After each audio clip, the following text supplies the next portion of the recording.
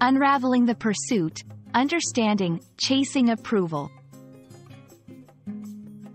Hello, everyone. Welcome to today's episode where we're going to unravel the intriguing concept of chasing approval. This phrase is not just a collection of words but an insightful glimpse into human behavior and social interactions.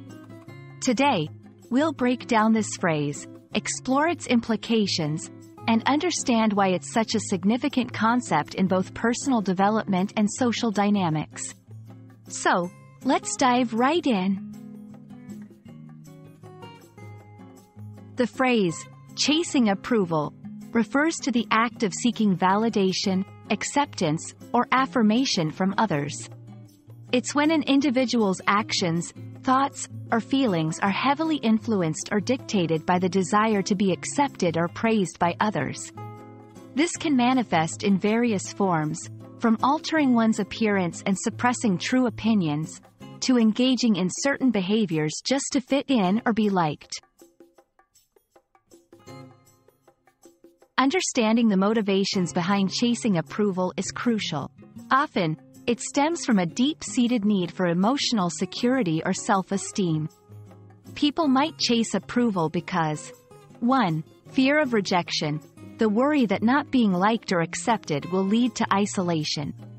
2. Desire for belonging, the innate human need to be part of a community or group. 3. Low self-esteem, believing that one's worth is determined by others' opinions. 4. Social conditioning, growing up in environments where approval was equated with success or love. Chasing approval might seem benign, but it can have profound effects on one's life. It can lead to a loss of identity, as people suppress their true selves.